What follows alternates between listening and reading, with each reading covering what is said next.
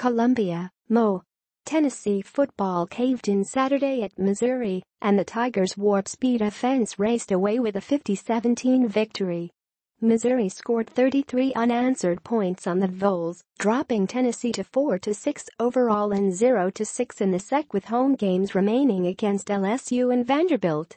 The Vols played true freshmen at quarterback and receiver, and 4 of the offensive linemen in the second half were freshmen after senior center Coleman Thomas suffered an upper body injury that forced him from action.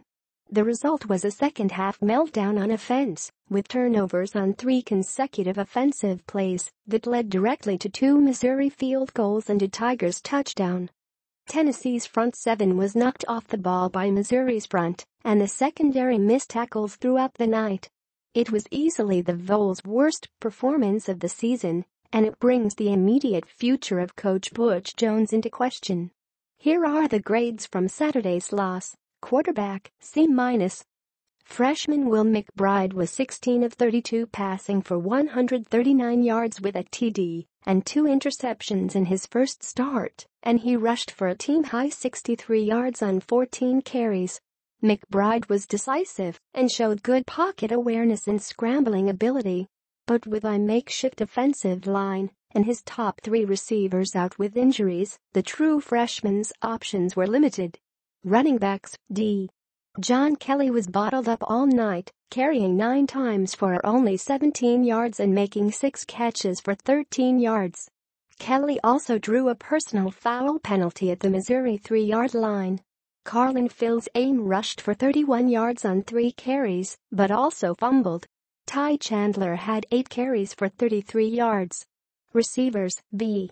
Tight end Ethan Wolf was one of few bright spots, pulling in 3 catches for 45 yards and a touchdown. Brandon Johnson also had 3 catches for 45 yards, including a 22-yard catch on 4th down. Offensive line, D. It was a makeshift unit, and by the end of the game, it was once again a young unit, with 4 freshmen up front after Thomas left the game with an upper body injury. Offensive tackle Trey Smith gave up one of the 5 sacks, and Missouri's front penetrated Tennessee for 9 tackles for loss. Defensive line, F. The front 4 was completely dominated by Missouri, managing just 2 tackles for loss, while allowing an eye-popping 433 yards rushing, 8.2 yards per carry. Kendall Vickers and Matthew Butler were whistled for offside penalties. Kyle Phillips, who led the line with 4 stops, left the game with an undisclosed injury.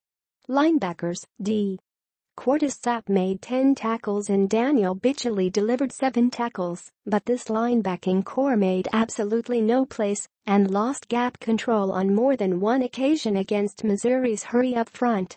Secondary, D. Safety Micah Abernathy made 13 tackles, an indication of how poorly the front 7 played, but Abernathy also missed key stops at pivotal moments. Sophomore Nigel Warrior was a bright spot with a 70-yard interception return for a touchdown. Senior cornerbacks Emmanuel Mosley and Justin Martin had rough outings, particularly Martin. Special teams, C.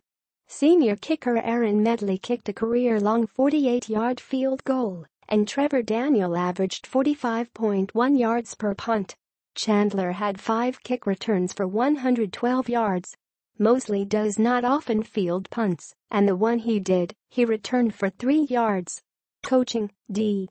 Tennessee's football team played inspired football for a half, but it didn't show any signs of motivation or execution in the second half. As limited as the offense was by youth, the lack of halftime adjustments was disappointing. Defensively, there's too many experienced players for the Vols to be missing so many tackles and blowing so many assignments.